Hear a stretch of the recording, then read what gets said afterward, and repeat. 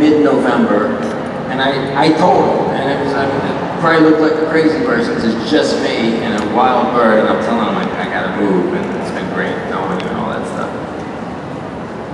He never came back after that. Now, recently I moved into a new house. It's about 15 minutes away from my old house. Day one, a bluebird visited me. It's not him, because he doesn't eat out of my hands, but he's already, I'm there about a week and a half now, and he's already coming inside. I'm starting the whole process over.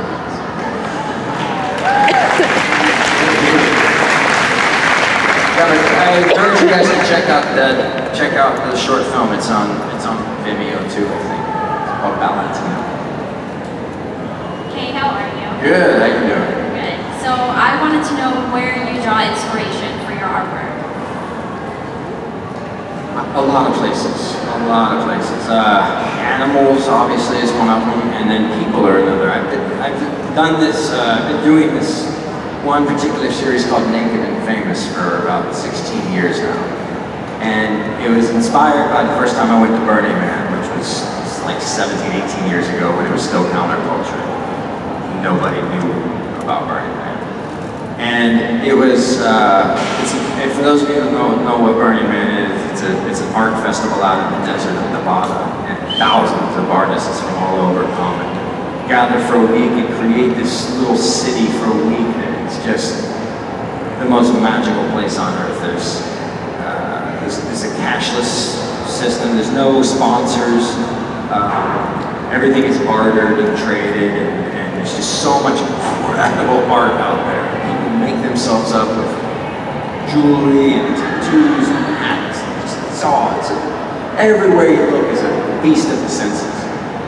And it's really hot during the day, so most people have their shirt off, men and women. And you know, the first day, because I grew up in America, I was like, and then about, 2 hours passed, and then, half a day passed, it's like, yeah, duh, this is how it should be. It's hot, everybody should be able to take the shirt off. And then that wasn't it. It wasn't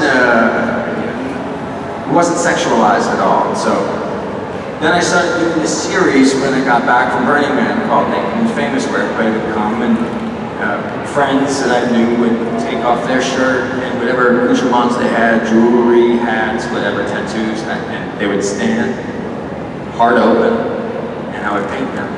And they're life-sized portraits, and I have over 150 in that series. Yeah, try moving all those. So that's one of them. But those are the subjects that inspire me. I think what really unlocked everything for me was when I was in my early 20s. I got cast in a film and shot in Berlin, and I hadn't been to Europe. And I had dabbled in painting before I went to do this film. And I asked them to pay me in cash and fly me out of Prague 2 months later. So I took that cash and I backpacked Europe by myself. And it was the longest and the longest I'd been away from home and the farthest I'd ever been away from home. And there were no cell phones back then or anything, so so I'm just getting lost in Europe. There were some times where, I'd go a day or two without talking to people because I'd be in a country where I didn't speak the language. But what always spoke to me was paintings. I'd go into these museums and I would see a painting and something would stir. And a lot of the times it was a subject that I connected with. And I'd see the strokes. And then I'd look down at the date and it's from the 1600s or 1700s, 1800s. This artist and the subject is long dead, yet this piece of art, this creation, is stuck around. And here's this kid from Indiana who doesn't suddenly feel so lonely anymore because he's connected with a piece of art. And I thought, this is the kind of game that I want to play when I get back home. So when I got back from that trip, I haven't stopped painting since. Thank you. Hi. Hello again. Again, awesome time at Karaoke. One of the best I've seen in almost a year. So this kind of piggybacks on the last two questions, because I saw your artwork. I am a turtle mommy. I have 5 turtles at home, so I saw your turtle painting. I can't afford that. Do you have prints of the turtle? Unfortunately, I don't have prints of the turtle. No. Yeah. I saw it. I was like, oh my god, I want it, and then I saw the price. Sorry. Do you have them like online or anything? Like prints online? Yeah. Do you sell any of your prints online that you can like ship to me or something? Not of the turtle, unfortunately. No, I have. The only prints I have right now are the ones that are displayed. Will you post it if you decide to do a website? I will, yeah. No, I have a website, but I don't have. If I do prints of the turtle, for sure I'll post it. Yeah, for sure. You know, because I saw it and I loved it. As a turtle lover, like I wanted it, and I didn't see any prints out, and I thought maybe you might have had it, like online or something where I could order it. No, yeah, with the way prints work, like I don't do the sort of, I don't do the made to order ones, or order, whatever that is. The custom orders. Yeah, the custom orders, because you do archival prints, and it's a whole process to get it to where it's like. So, and I tried to do this. I went to this one company, and the way like you could take any of the paintings and get a print, and I got it back, and the quality was just shit. So, yeah. Because the turtle was a red hair slider, and 4 of my 5 were red hair sliders. Nice. I used to catch those growing up in Indiana. You can't catch them where I am, but I got them from my cousin who worked at Petco, so she can't. At one time I had like 7. I'm like, stop! I don't have enough space. Yeah, and where I used to live, the house that I moved out of, there's a lake there in Echo Park, California. Tons of red sliders there, and that's where I took a picture of that one. Oh, okay. Yeah. I was just wondering. I'll keep an eye on your Twitter to see if anything pops up. Okay, cool. Thank you. Thank you. Hi. Hi. I have a question and a request. Okay. So my question is, if you could play any part at all, what would it be and why? And my request is, could you answer it as an Ellis's voice? Well, I already answered that question. Right? We already answered. Sorry. Tony Soprano, not Tony Soprano, but I'd be on The Sopranos. I don't know, let's see. Sorry, I can't do the whole voice while I'm thinking.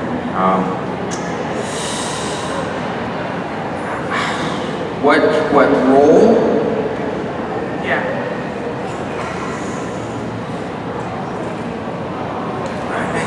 That's a tough question because it's usually, especially if it's a movie that I've seen, it's like it's probably one of my favorite performances, and I wouldn't be able to do any better than what they did. So, I can answer this without having seen it first. But I would have loved to have been able to play the Joker. Oh, I'm sure he's going to kill it though. I can't wait to see his performance. But yeah, that would have been one really great character to play, the Joker.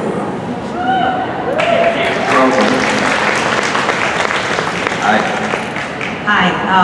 You know, I really loved hearing you. My name's Jen, by the way. Hi, Jen. I'm an artist and art teacher. And I really, just now, you talking about looking at a painting that a person actually did it. They were alive and they did it. They actually, and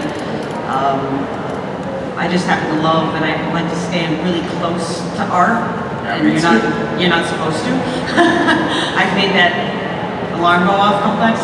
But just looking at, you know, for example, Vincent Van Gogh's brushstrokes, and he actually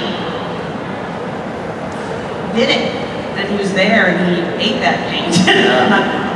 I guess I really enjoyed you. I guess I never questioned, but I really just, as an artist, I'm glad that somebody else feels that way.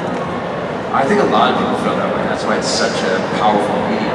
It connects with people, and it's not always the same. Like the one Van Gogh painting that you connect with, I may connect with it also, but in a completely different way and for different reasons. I think that's why visual art is so wonderful. And it's like, if it can stand alone without any explanation, and you have some connection to it, that's what makes it so powerful. And and because another human being did it and left it for us to ponder, again, I think that's why it's such a lasting medium. And I also have a comment. Right? You are extremely handsome and sexy.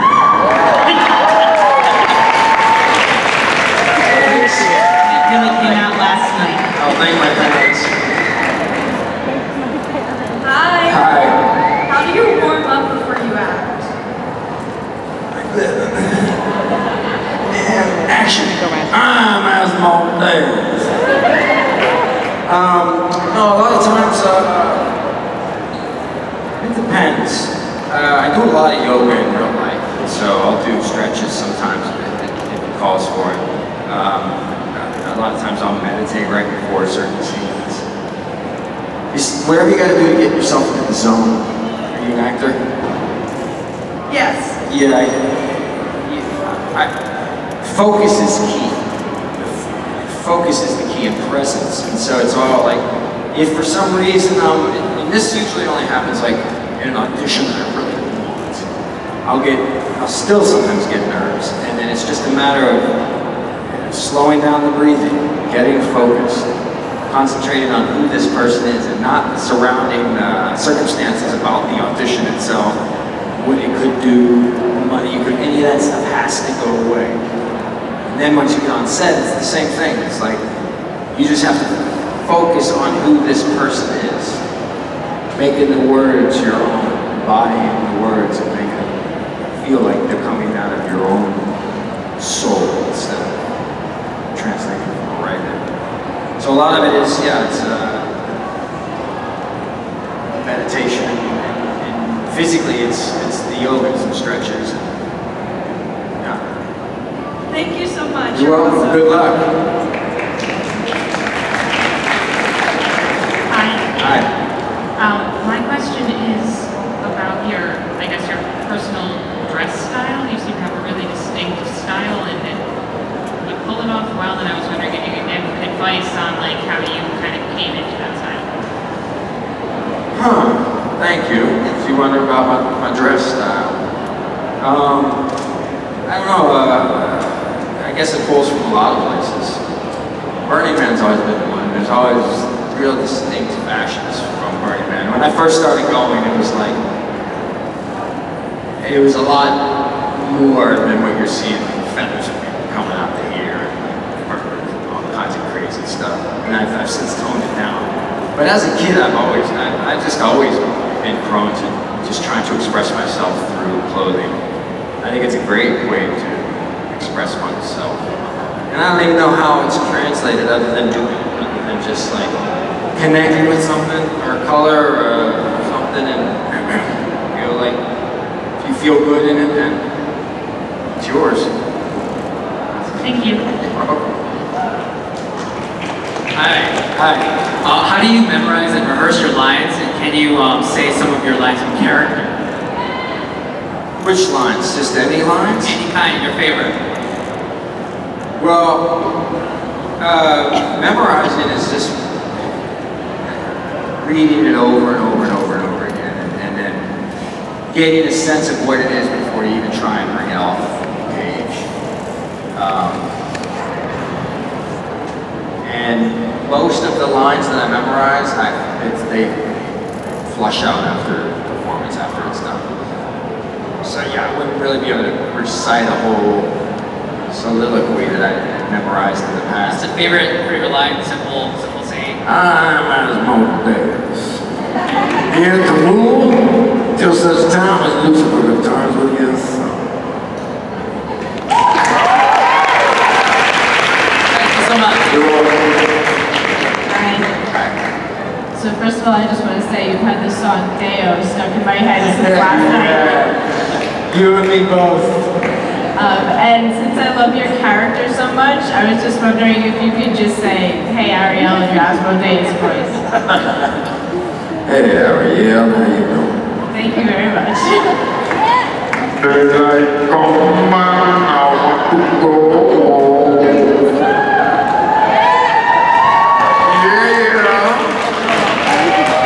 Well, that's been a lot of fun. Are there any other questions?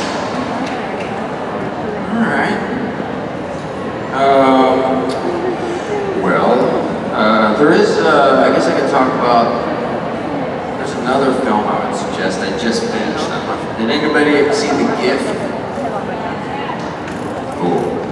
I did supernatural conventions in New Zealand and Australia. And while I was in both of them, I extended my trip for 10 days, just traveled around, check it out. And reconnected with nature in a way that I hadn't in a very long time.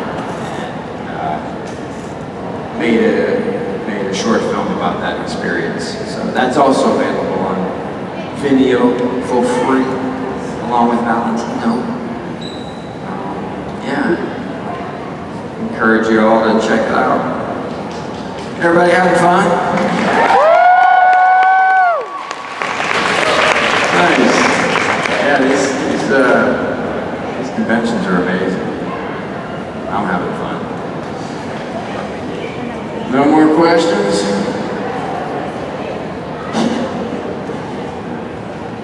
Is that? No. Hi. Since we have some time, I was going to ask another question that's been posted on my Facebook group. Oh, perfect. One person was very interested in the Shadim, which are the creatures Asmodeus tried to trick Jack into rising. If you could make up something that makes these beings so intimidating that Lucifer gave Asmodeus those scars and said, no, we don't want them here, what do you think makes the Shadim so dangerous? I think that they have the ability to kill Lucifer. I think that's why he's so scared of them. And I knew that if I could tame them, which I could kill Lucifer. And then beat the king of head up. I like that, thanks. Thank you. Hi. Hi. So I heard you talking in Vancouver about your paintings and you brought them today. So Yeah. thank you very much. I actually bought one of them. Oh, cool. Thank you. I'm just wondering how you get your inspiration for them. We've kind of asked Rob about how he is inspired to write songs, etc. That's obviously an artistic outlet that you have. Yes, how I get the inspiration of the paintings. I mean, it's been a lot. I answered that question earlier, but I can talk even more about how I'm inspired from paintings. Let's see. I mean, I kind of just I answered it pretty completely. It's were you here for that or no? Oh, you were out there. A lot of it is just the subjects, the people that I paint, and the animals that I paint, and it's always just been an art form that speaks to me very deeply, and it's a lasting one that something that I chose to participate in my early 20s after visiting all the museums and seeing the masterworks. So yeah, thanks. All right. Just in time. Just in time. Yeah, we're there. Red Treat. And tonight, and Saturday Night Special, usually this kid hops on a plane and bolts out here. Tonight he's sticking around and is going to be a part of Saturday Night Special.